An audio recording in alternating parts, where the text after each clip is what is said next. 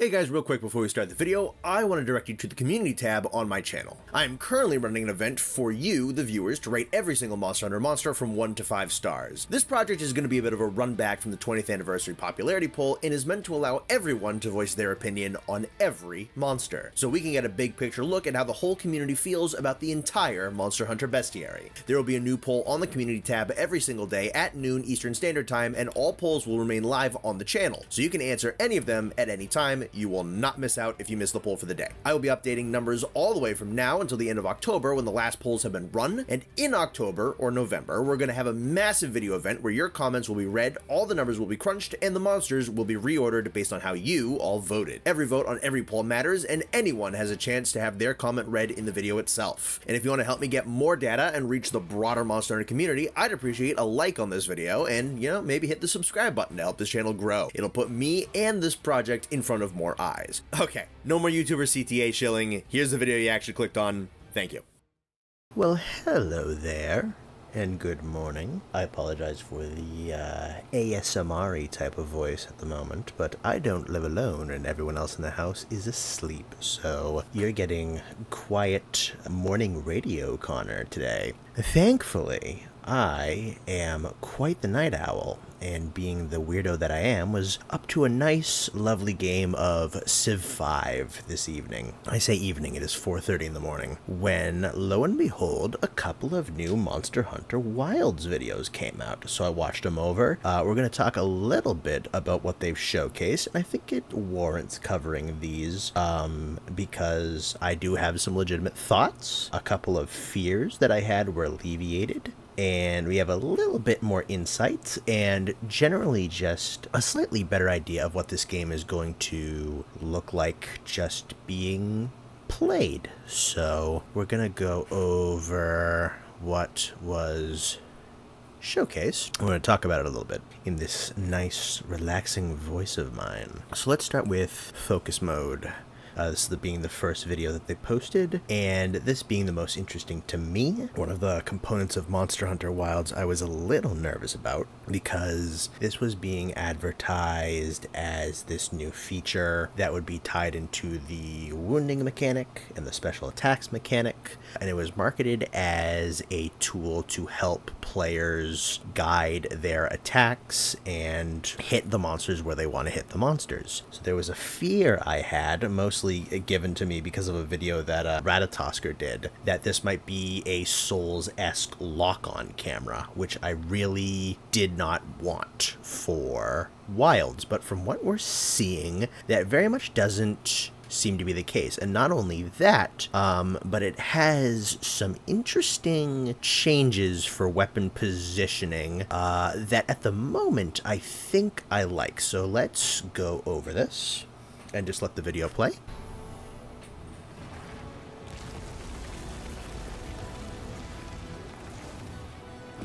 Alright, so off the bat, you might overlook this a little bit like the first time you watch it, but with focus mode being activated, I'm sure it'll be tied to holding down probably one of the triggers or something, is the turning radius that you now have access to while you are in the midst of an attack, a charge, or a combo. So this is a lot more directional control with our moves than we ever really had. So say you're lining up, like we see here, a greatsword hit, or they'll show in a little bit of sword and shield combo, and the monster moves from where it was going to, and you're going to whiff on that weak point you were targeting.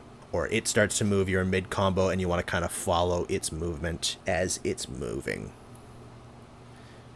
So holding the focus mode, which is the sword at that angle, readies up the charge, and spins full 180, brings the sword down. So that's pretty new, and that's pretty big. And I don't think that, not that I can think of, I don't think that really breaks anything. I don't think that's anything that's super drastic. It is a nice little fix of a recalculation if you're gonna, with a big hit, if you misread an input, it's not gonna warp you to the monster or anything. It's not going to like delay your charge more than anything, or delay your moves, but you just need to move a couple feet to the left or to the right, or spin around when you're charging. Then you can reposition and you can hit that hit. So this is something I think at the moment I really like. I think this is a good change.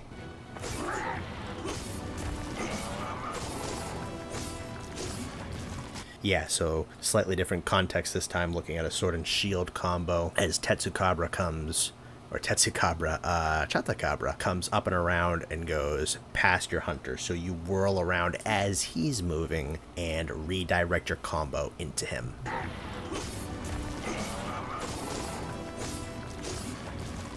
Yeah, so this, I like this.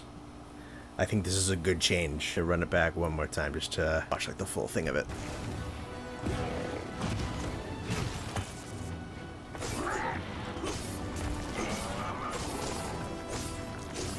It gives you a nice quick turnaround after that slide. Then you get to whip around, go into the combo, turn a little bit, like angle yourself a little bit so we got at the arms instead. Doesn't delay anything, doesn't teleport, doesn't give you any free hits, but the monster moves a little bit. You get a little bit of extra movement in the midst of your combo to recorrect yourself and recalibrate for certain things. So good change, I think.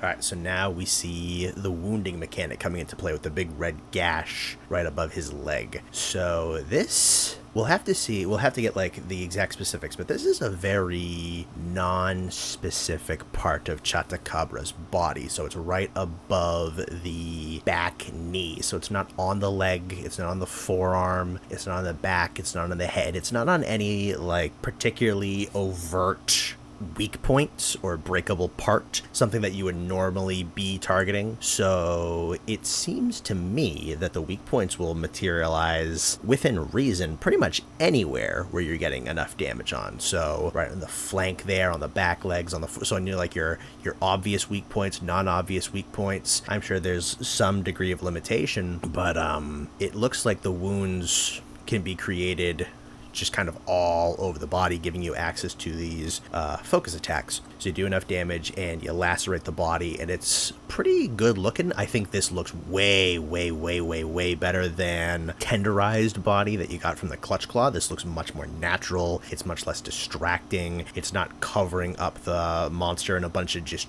gray, cracked gunk everywhere. It's a scar, you know? It's a white tear on the flesh and the big red imprint. This looks significantly better, in my opinion. So then if you proc focus mode, once you get the weak point, you then get red scout flies indicating where the weak point is created. And I think this will also go for general weak points that already existed on the monster's body, as we'll see in a little bit. This is fine. It's little video game particle effects. I don't really feel too strongly one way or the other about this. I don't think this really hurts or hinders anything. It's a little video gamey. I don't think it's 100% needed that you have red sparkles around it. I don't think this ruins anything.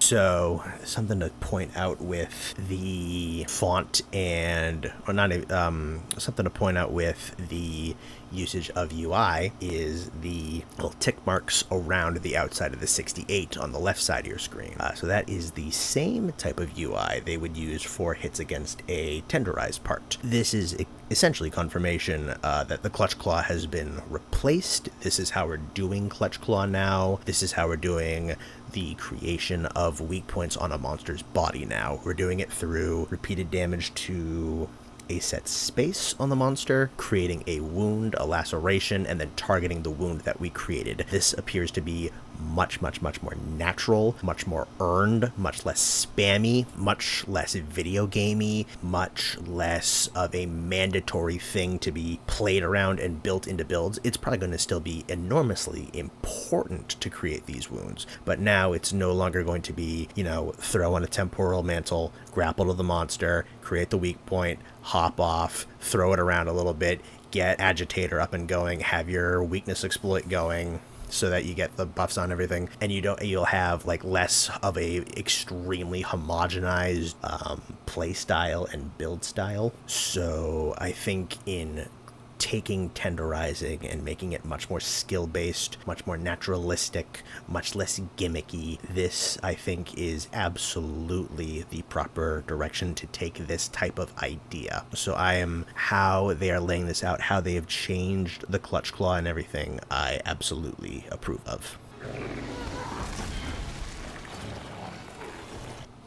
So yeah, I talked about this a little bit. Going into focus mode will highlight the monster's pre-existing weak points. Again, not something I need, not something that I think is terrible.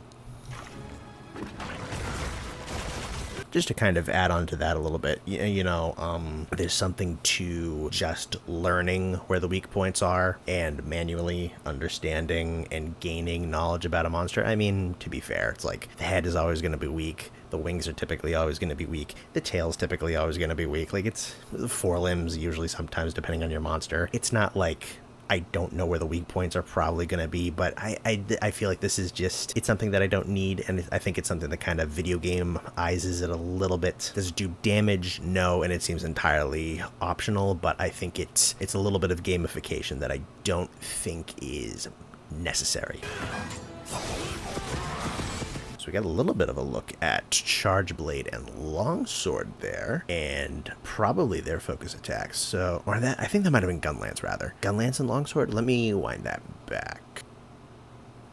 Longsword's got a big, okay, so big like double vertical strike. And yeah, that's Gunlance. So is that, oh, I think that's Wormstake. Have they brought Wormstake back? Oh, Rurikon's going to be pissed about that. Let me run that back twice. Yes, you got a big stance right there. Boom, boom, double hit. That's kind of cool. Okay, so are they bringing... Interesting. It looks like they're bringing back Wormstake, but on the focus attack so that you can actually put it in the monster this time. Because Wormstake was always a pretty neat idea that just sucked to implement. But if they're doing it through the focus strikes and they're giving you like an actual avenue to bring it back, maybe it won't be stupid in this game. Let's run that back one more time. That's a really cool stance for Longsword too. And it's not a counter. It's not a counter. It's just normal attacks. Also, that Longsword looks really cool. Simple, but really cool. It's not a counter, guys. It's just normal attacks. I think the Gunlance also looked really sick. Yeah, look at that shield. That shield's awesome. Is this just like the starting... I assume this is just like the starting classification of weapons. And if so, the art design is already really good, dude. It's really good already. Yep, that's definitely... Yep. Okay. Special attacks that deal extra damage to wounds and weak points.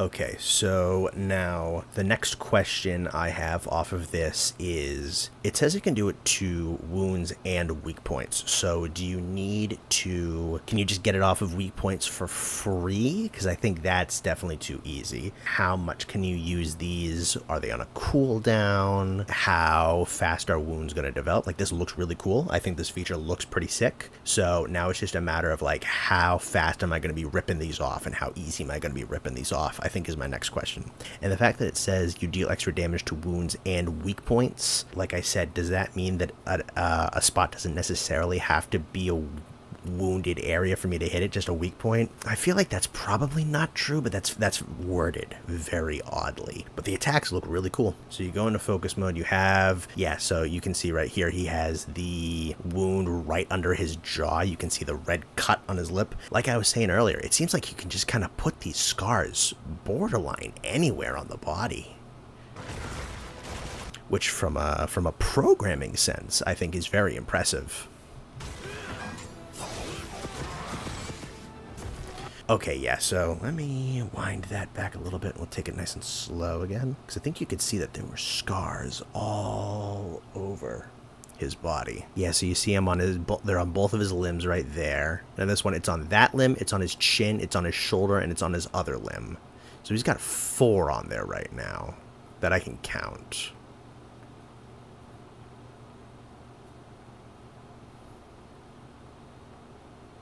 And then he goes in and he drags.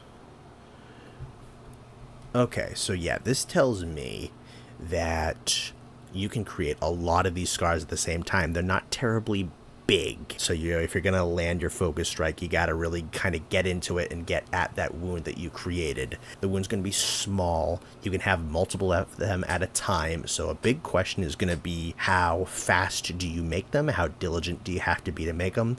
If it's too quick, because this guy's got 4 of them on him. Granted, this is a tech demo type of thing, but how quick is making those wounds going to be? And then how powerful are the focus attacks going to be? And how quickly can the focus attacks be used, and can the same wound be focus attacked multiple times? So these are all, I think, very simple next questions that need to be asked about this system.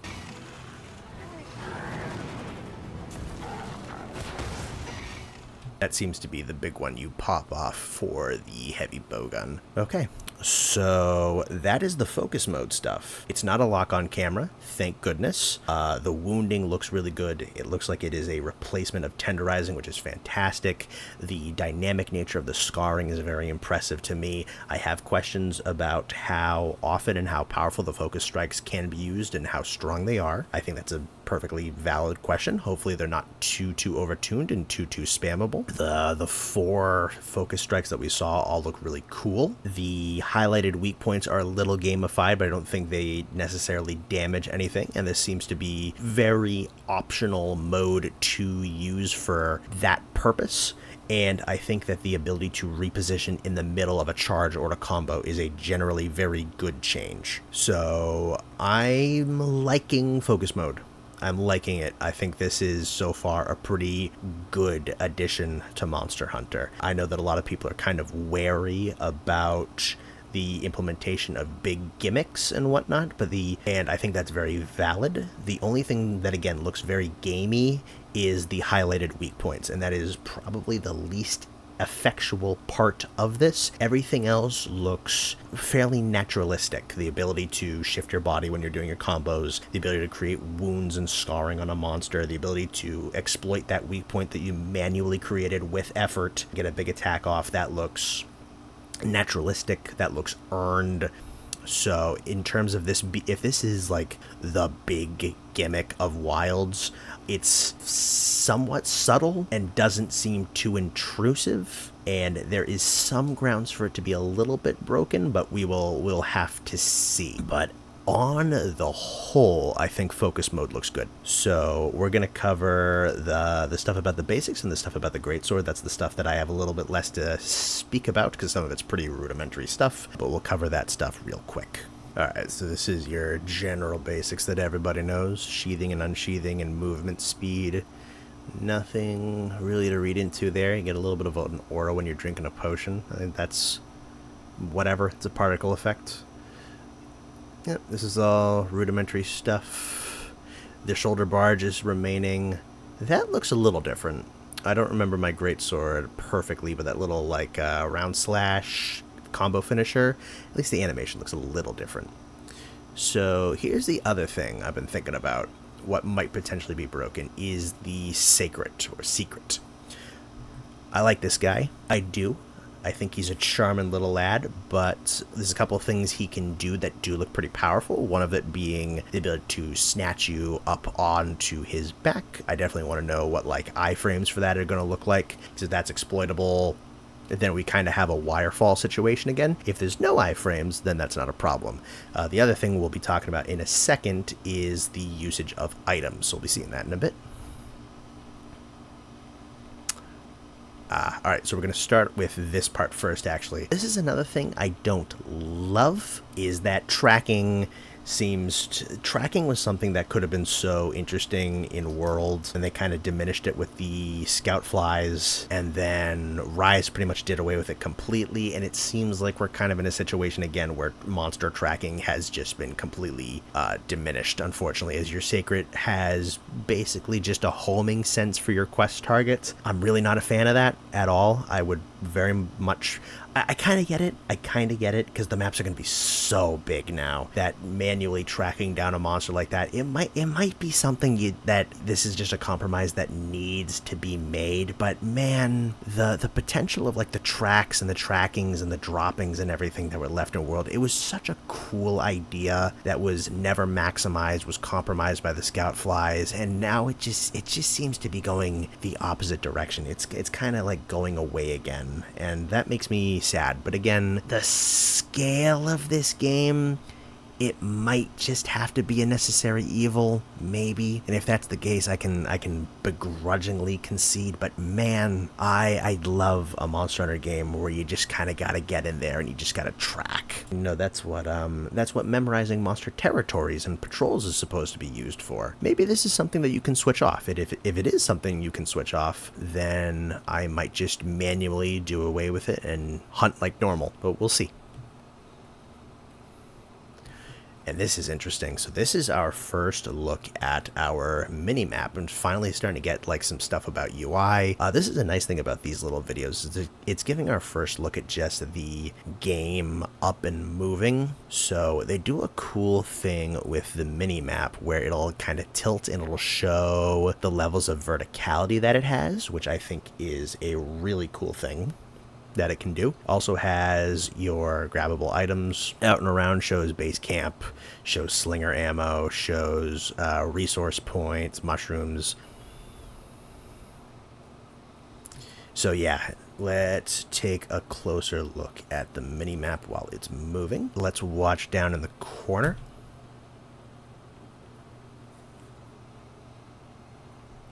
And you can even see just kind of like how the different things on different layers are shifting and changing, and the dimensions are altering, so it's showing you what is at different elevations, which is really cool for a minimap. And for a game like this, I think a very good call.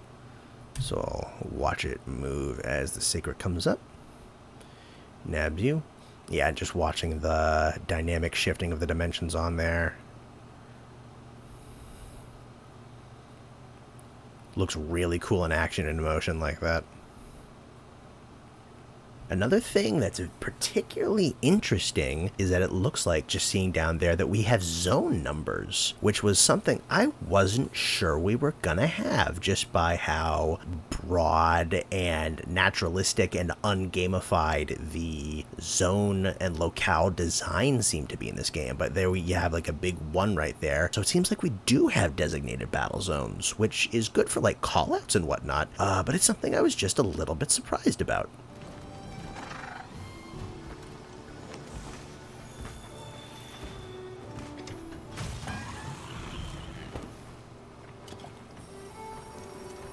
Alright, so this is the other thing we kind of have to talk about with the secret. Being able to use items when you're moving on them.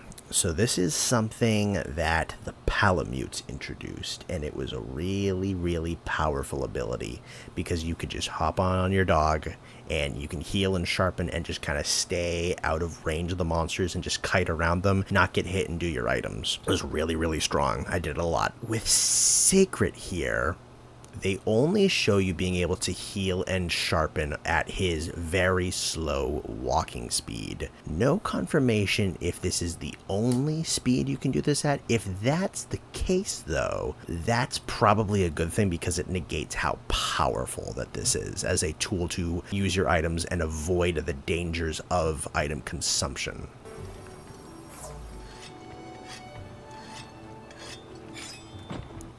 So if you're locked to that walking pace, that's good. I think that would be a good thing. That would be very much preferable. I'm not necessarily gonna get my hopes up that that's the case, but that is what I would prefer.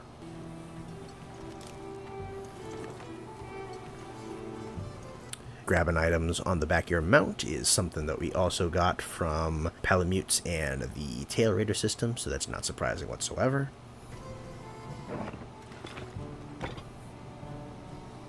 Weapon swapping already seemed to be implied to be exclusively on the back, so that's no shock to me.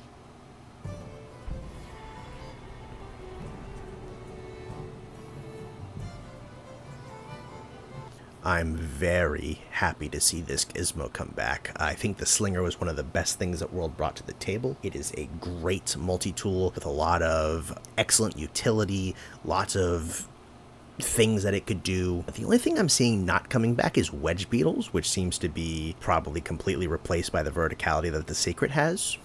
So I'm assuming wedge beetles are not in this game, which is okay. I mean, I do like those things quite a bit. But yeah, no, this is a really, really cool multi-tool that allowed for better aiming of items. The usage of slinger ammo was really cool, and how varied that could be. I'm interested to see if there's new slinger ammo types, you know, that you can grab them off the ground. They'll show those off a little bit, but very, very happy that this device came back.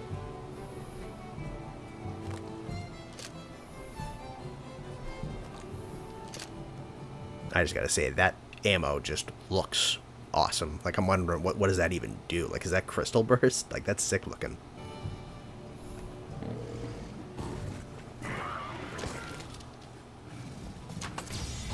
So it still deploys tools, it still deploys ammo. Notice that the deployment of the flash pod seems to be pretty much the monster just has to be in the light, you know, way back when you had to hit him in the face with the flashbangs. Now they just kind of have to like see the light effect. Probably a little bit more realistic that way, but yeah, a little bit easier to pop off.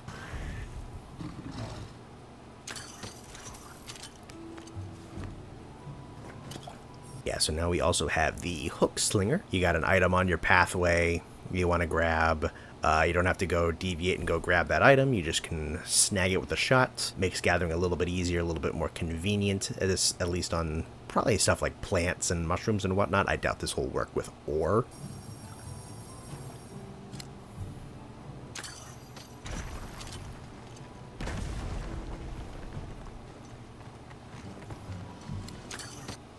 Little bit of extra UI look at over here, telling you what you're about to grab, which makes sense if you're on the move like that, and I guess that's perfectly fine. So yeah, those are your basics. Hoping that the Sacred isn't too OP. This is the only thing I'm really kind of looking at this. I'm like, okay, like what's your movement speed? What's your iframes and stuff like that? Really glad the Slinger's back. Everything else looks perfectly fine. So then real quick, we'll take a look at Greatsword, and we'll head out for the night. Yeah, so this looks to be just your starter greatsword. Like I was saying earlier, the art design for the weapons is already looking really good. So as long as we ain't got the bits on sticks, looks like we're redeeming that part of the world.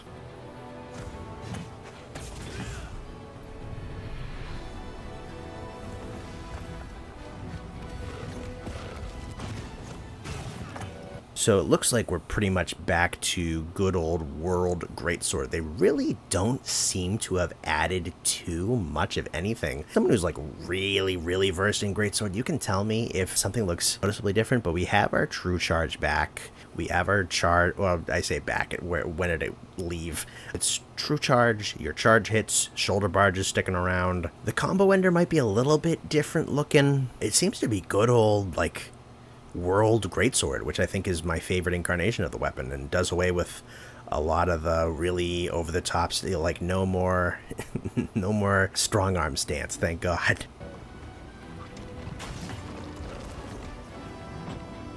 I will say the sheathing of it seems to be a lot quicker. It seems to just be a lot more fluid and a lot more agile. So go back and just like look at this string of movements right here.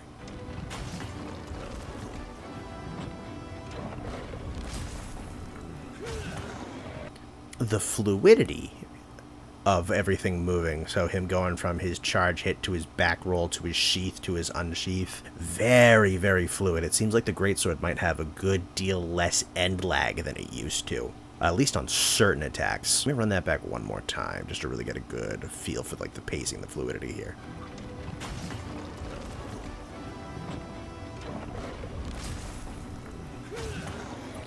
Yeah, I mean, she seems considerably more fluid. I like that. I would, in some previous games, I would imagine that's like quick sheath level of sheathing speed for a greatsword. Like that by itself is very much catching my attention. But yeah, no, she just seems to move a lot more nimble. Not so much the attacks, but just like the movement around the attacks seems a lot more graceful. It's interesting to me.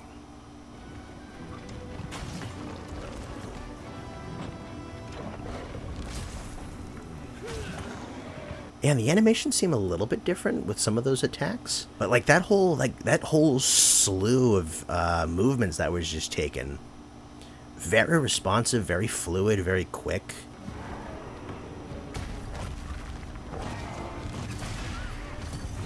That's like your big focus counterattack into the, I know it's not like this for everything, but that's like Frontier running right into a follow-up hit. That's super cool. I've talked about this one before, but this seems to be a parry rather than a counter for the Greatsword.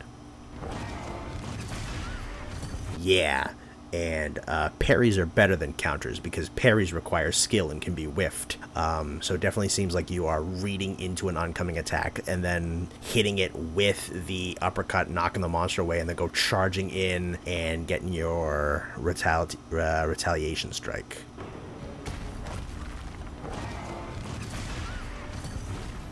Yeah, that's definitely a parry and not a counter. Thank goodness, because that's so much more appealing to me. That's so much more skillful to me, because it doesn't, you notice the attack doesn't hit the hunter, and then there's like a ping animation and sound effect, and then like attack goes off. Is like, no, you gotta read that strike and then uppercut into that strike, and if you whiff, you're gonna get bonked. Very much prefer that.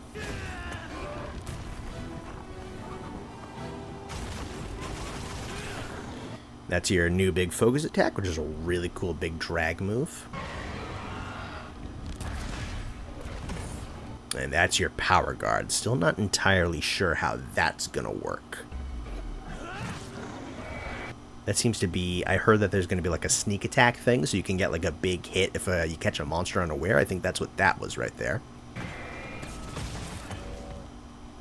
The other cool thing about this, and I'll round it back just to like watch for the sake of it, but this is a really good look at just like the game playing, the fight going, and also like Doshiguma up and fighting. I did a video recently talking about how cool I think some of the monsters in Wilds are looking and how kind of different they look conventionally on like an artistic level, but just seeing Dosha like up and fighting and throwing hands, like, nah dude, that's a Monster Hunter monster. He's just like more burly and ugly. Like, this dude's freaking cool. Let's just run it back and just watch them fight and get a good feel for like what combat in this game might really start to look like, and then we'll wrap it up and head out.